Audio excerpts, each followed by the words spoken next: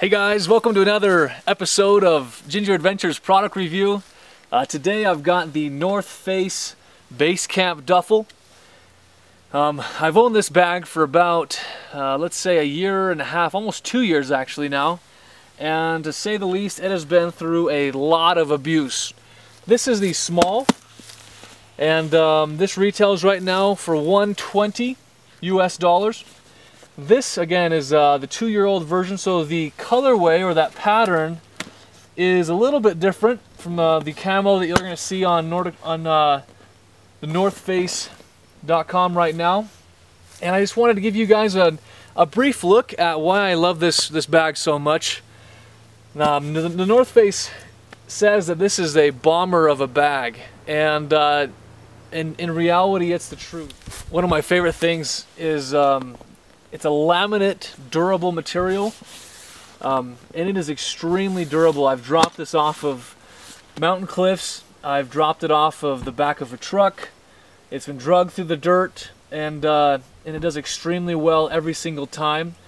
They've thought through several key issues here to allow this to be a duffel for either a Crag pack, which I'm using it for, traveling with it, or just a general, just weekend bag for gear, for clothes, for whatever you need. And so those shoulder straps allow you to do that, and those are fully adjustable. And just like everything from the North Face, they're using highly premium webbing. Their buckles are more than just a plastic buckle, really durable there, and those have held up extremely well. One really cool feature on that shoulder strap is it actually has these Velcro pieces. You can use that to actually run the actual line of a bladder, your mouthpiece. You can run that from the backpack. You can actually have that running right there, and that'll hold that tight. That makes it extremely convenient. The zippers that they have on here, again, are extremely tough. We'll get a close-up on that. But really hardy aluminum that they're using there with those zippers. Really strong teeth. I've enjoyed that. Again, they have more than just those shoulder straps. They have some carrying straps made out of a really high durable webbing. So in general, again, that really durable, resistant, laminated material they're using as that base is incredible. Waterproof, fairly waterproof.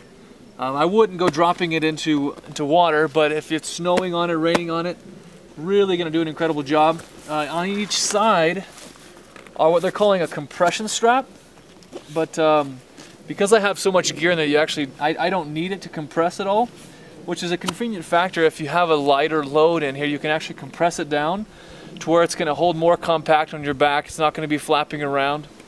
I also use that as a gear strap. I've used that at times to put like a hiking or trekking pole, and that works extremely well in there. Another thing is you can also put like a pickaxe, ice axe, will hold that extremely well. The bottom is an entirely different material that is even more durable in nature and extremely resistant against tearing, ripping. You can see that I've been dragging it across rock, dirt for a long time now. There's the end shot. Got handles on every single end, multiple places to grab. You've got additional tie down areas, so you can actually, if you wanted to, you could add more paracord, and you could actually strap more onto the pack itself. I guess it's wrong to call it a pack. It's really not. It's a duffel bag. Don't expect it to feel like a pack.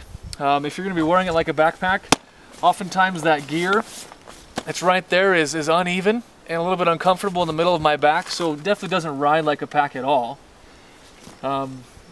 Waterproof, water resistant, I guess, ID slot. So even though this is the small duffel bag, I think it holds really enough for what I need it. And again, I'm using it as a Crag pack as even a camping bag when I go car camping. I haven't used it to travel, as a lot of people do use these. It holds 50 liters, and I want to show you guys just kind of how much I've got in there right now. That first accessory pocket, it's always convenient that it has that that quick accessible clip for keys. That way you never have to guess where your keys are. I've got a lot of gear in here. I've got several different chains, a lot of different climbing gear, gree, locking beaners, ATCs, all kinds of webbing. So in that small pocket alone, I've got 7 different carabiners, a descender, 4 different chains of webbing. That's really nice that it's actually going to be a mesh pocket. So in case that gets wet or anything spills inside, that'll dry out, or just allows for that to be breathable. I've got more gear in here. Got some more quick draws.